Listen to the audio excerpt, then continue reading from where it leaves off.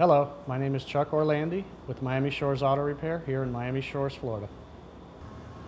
The symptoms that you would have if you had an electric fuel pump failure, normally you'd lose power. The car would be driving along, it'll just quit. Sometimes you will have intermittent problems where the fuel pump will stop pumping.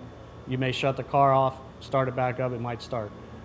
That's something that's, it's hard to know which way it's going to fail, but nevertheless, either way, it's going to have to be something that's taken care of. When we get those cars in here, usually they come on a tow truck.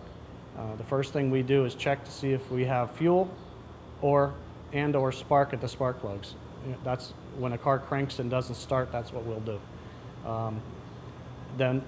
Most cars now have a fuel line adapter where you can hook up a fuel pressure gauge, put it on there, crank it. If nothing happens, we know we've got a problem in the fuel pump. Typically, most fuel pumps today are inside the gas tank. You'll have to drop the fuel tank out of the car. First you drain all the fuel, drop the tank, pull the fuel pump out, and then we replace the fuel pump and the filter.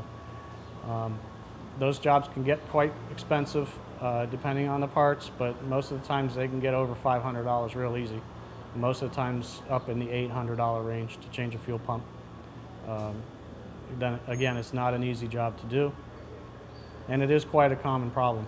The main way to stop the fuel pump failure, if you want to try to prevent it, is to replace the inline fuel filter on a regular basis.